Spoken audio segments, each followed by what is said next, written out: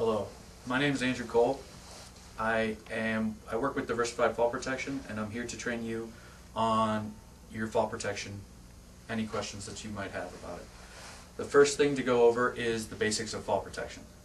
Fall protection is required by OSHA if you are more than 4 feet above the air and 6 feet from the leading edge.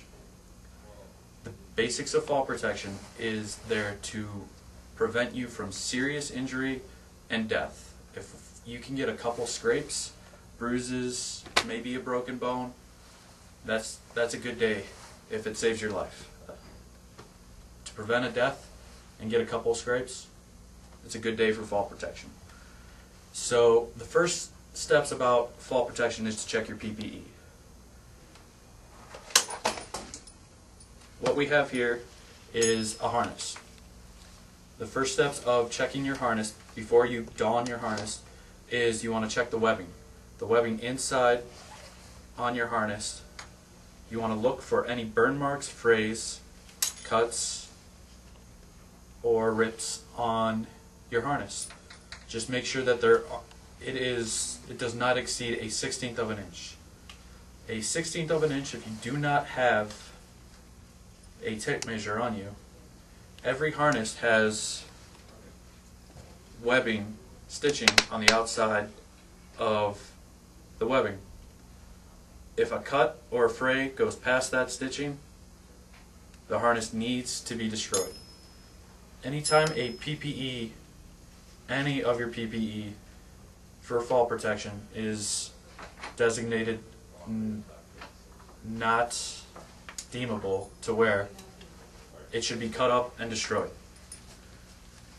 Now, things to look for while you're going through your inspection of the webbing is the stitching. You have stitching patterns everywhere without your harness, along your harness.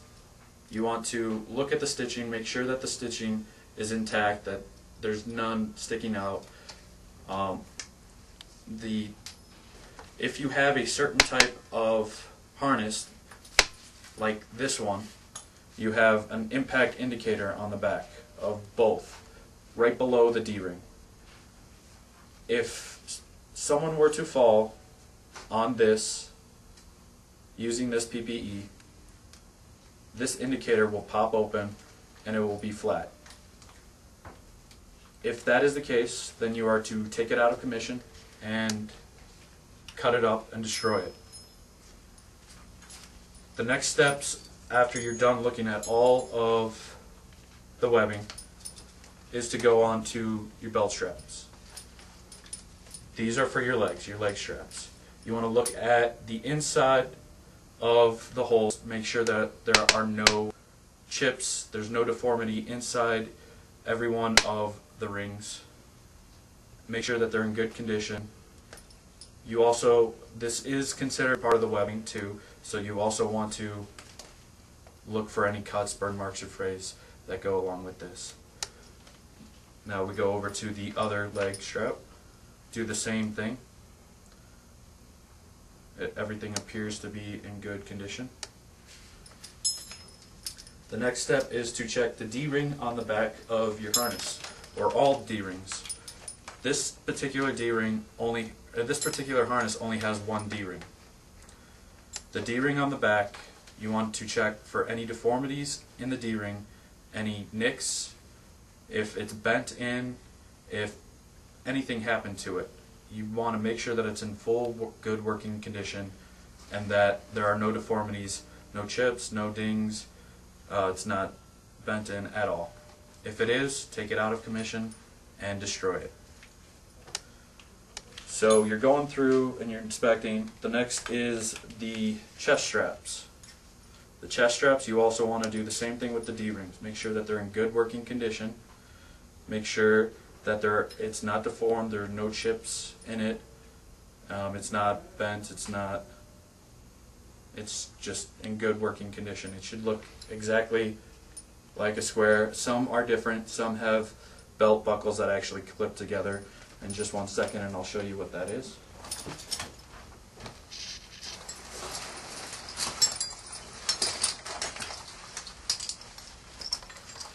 In case you have the belt type of harness, it clips in.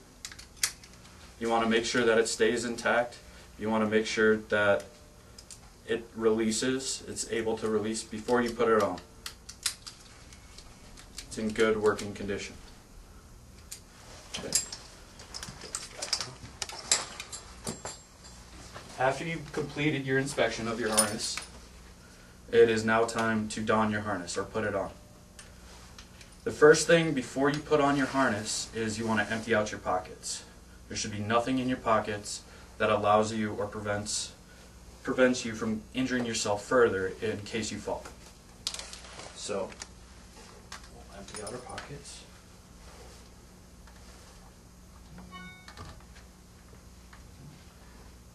For demonstration purposes, I have to keep this on me.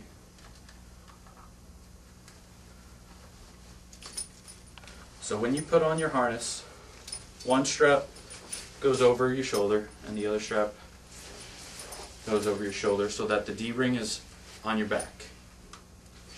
The first step that I always do when I am putting on my harness is I put on my chest strap just to see where it lands, see if it needs to adjust any. The right spot for your chest strap, should be about breast level. If it's too high, it can choke you. If it's too low, when you fall, you'll be falling like this. You don't want that. You want to be, if you fall, you want to be comfortable in your harness. So we want to adjust this down to just about the breast line, breast level.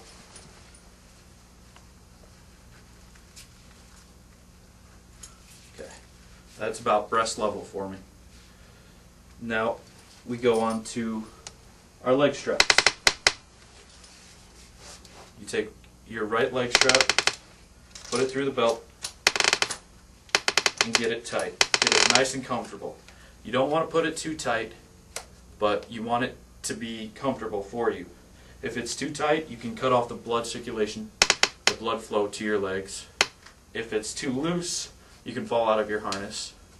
And in a few minutes, you'll see why it's important to have it comfortable and a comfortable tight and not loose. Now we grab the next strap, put it through. Never have any straps just hanging out. Always make sure you take care of these straps and they're not loose. If they're loose, they can get caught on something, and wherever this goes, that's where I'll go. So you always want to make sure that you take care of your excess straps.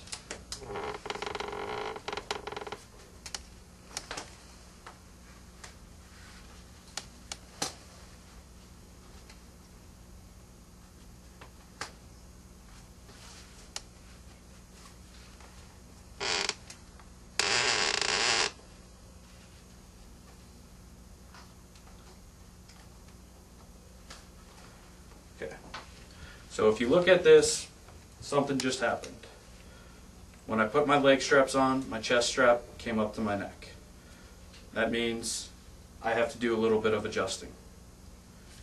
So with your type of harness, depending on which one you have, this one allows you, if you pull out and twist, it allows you to adjust the length of your harness. And as you pull closer and towards you, your harness will get back to where it needs to be, right about the breast level.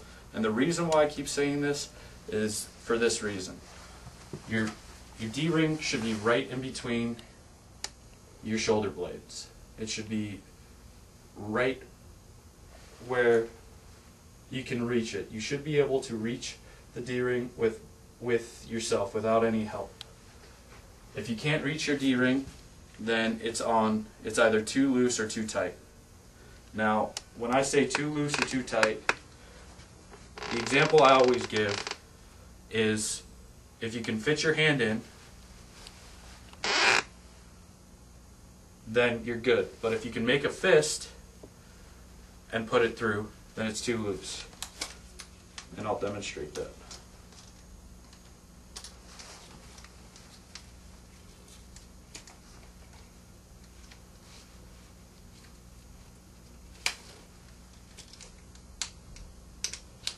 right now, as you can see, this leg strap is too loose.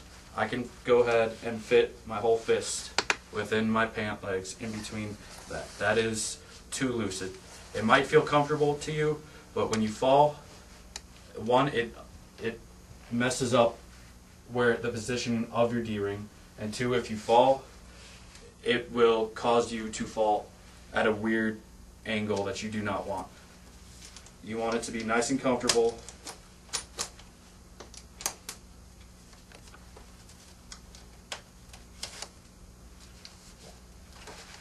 If you have it too loose, like I said, you can cut off the blood circulation to your legs. And you can put your hand through, but not make a fist and put it through. So, now that that's all said and done, if you have it adjusted and it's on right, then your D-ring should sit exactly where it needs to be, where you can reach. If you can't reach it, then keep readjusting until you can. The next step to your fall protection is to attach your lanyards or your SRLs. The reason why they say you need to be able to reach your own SRL is so that you can put it on yourself. Before attaching it, you want to inspect it. The way to do that is to make sure that any snap hooks or D-rings by OSHA should have a double locking mechanism. By that, for instance, this carabiner cannot open unless I twist and push. And it automatically locks back in place as soon as I let go. Same thing with the snap hook. I cannot open this snap hook without unlocking the back and pushing in.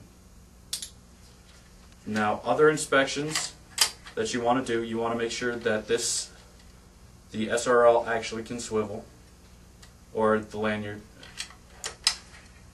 For lanyards and this particular SRL, it is webbed, so you want to do the same inspection that you did before. You want to pull it all the way out,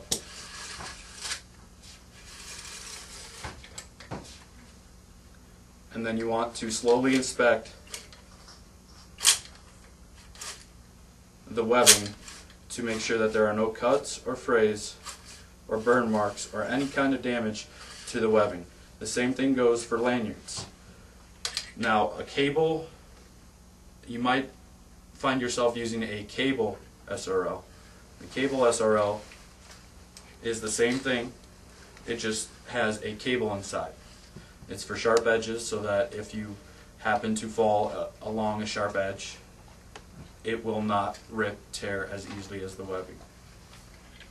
So after you've done your inspection, the last step to inspecting your SRL is you want to pull it tight, and it should act like a seatbelt if you pull it tight enough. It should lock in place to ensure that it'll catch you if you were to fall. So after you've done all your inspection, the next step is to attach it to yourself. Now, if your SRL, or if your harness is on right, you should be able to do this by yourself correctly, and then always give it a tug. Always give it a tug to make sure it's on there properly. By OSHA, you should not have more than one thing attached to a D-ring. Thank you for your time, and be safe.